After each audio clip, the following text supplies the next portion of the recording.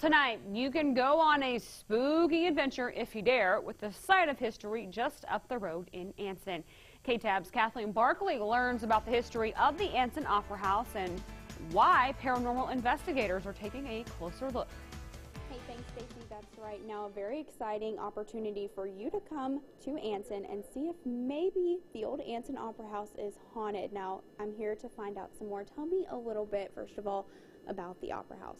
Well, it was built in 1907. They had plays there and wrestling matches there, and it was said to be the nicest opera house between El Paso and Fort Worth the time it was built, and evidently was used a lot, and people came from, all around to attend. And they are coming to check to see if the Opera House has ghosts. So on the 24th of August, so I guess they came.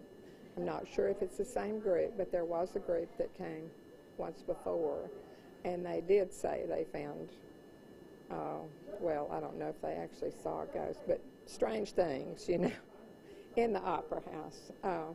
Things moving on their own, and I heard breathing on the stairs and things like that. So, we'll see this time when they come if we really are haunted or not. So.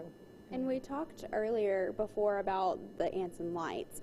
The Anson lights, this is an interesting story because growing up here there were no Anson lights when I graduated from high school. I met a girl when I was living in Irving that graduated from ACU, and she said, "Oh, you're from Anson. We used to go over and see the Anson lights." And I said, I don't know what you're talking about. I grew up there. And she said, "Oh, there's out on the road by the cemeteries where it is, I don't know, that you can see strange lights." And she told me that the rumor for them was some lady had lost her son, and she had a lantern looking for him. Now, that happened since 1960. Somehow that got started, and I really don't know.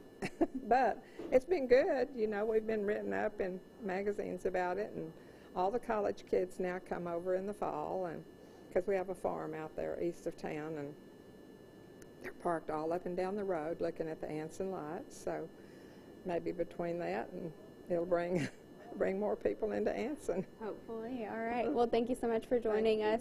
Again, you have the chance to come out to the Opera House on August 24th and see maybe if you can find something haunted out here in Anson. Stacey, back to you. All right. Thank you, Kathleen. If you would like to come out for the ghost hunt tonight, it will be at the Anson Opera House at 1120 11th Street in Anson from 8 p.m. until 10 a.m. tomorrow. Tickets are $69 per person, and for more information or to get your tickets, if you dare, you can go to hauntedrooms.com.